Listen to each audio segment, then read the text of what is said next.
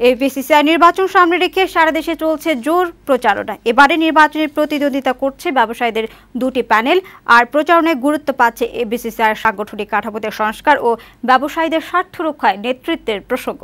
নির্বাচিত হলে ব্যবসায়ীদের স্বার্থ সংরক্ষণে সব ধরনের উদ্যোগ নেওয়ার অঙ্গীকার করছেন প্রতিদ্বন্দ্বী প্রার্থীরা। 14 মে অনুষ্ঠিত হতে যাচ্ছে federation of Bangladesh chamber of commerce and ইন্ডাস্ট্রির নির্বাচন। ইউসুফ রানার রিপোর্ট। বাংলাদেশের শিল্প ও বাণিজ্য ক্ষেত্রের প্রতিনিধিত্বকারী শীর্ষ সংগঠন federation of Bangladesh chamber of commerce and industry FBCCI 1973 সালে যাত্রা শুরুর পর থেকে সারা দেশের ব্যবসায়ীদের স্বার্থে কাজ করে যাচ্ছে এই সংগঠন। আগামী 14 মে অনুষ্ঠিত হতে যাচ্ছে FBCCI এর নির্বাচন, যাতে সংগঠনের সদস্যরা নির্বাচন করবেন 36 জন পরিচালককে। আরও 24 জন পরিচালক আসবেন মনোনয়নের মাধ্যমে। এই 60 জন পরিচালক আগামী 16 মে নির্বাচন করবেন নতুন সভাপতি, প্রথম সহসভাপতি ও সহসভাপতি।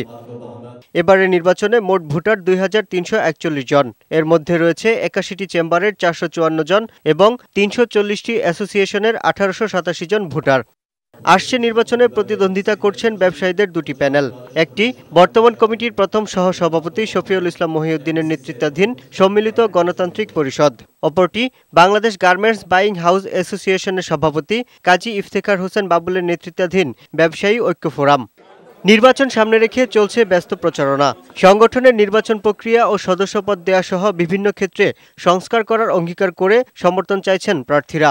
ফেডারেশন চেম্বারের বড় একটা পরিবর্তন দরকার, বিশেষ করে অর্থনীতি যে পর্যায়ে যেতে চাচ্ছে এটা মধ্যম আয় দেশ উন্নত, সেখানে এই প্রধান চেম্বারের কিন্তু বড় রকমের দায়িত্বের বিষয় রয়েছে।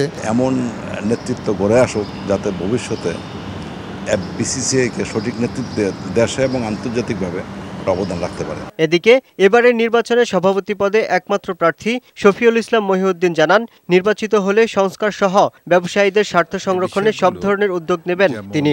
আমাদের যে পিছিয়ে পড়া সমিতিগুলো আছে, যারা AGM করেন না, অডিট করেন না, তাদেরকে আস্তে আস্তে নিয়ম নীতির মধ্যে নিয়ে আসা।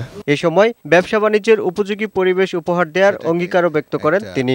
যৌক্তিক পর্যায়ে নিয়ে আসার জন্য। ইউসুফ রানা, বৈশাখী সংবাদ, ঢাকা।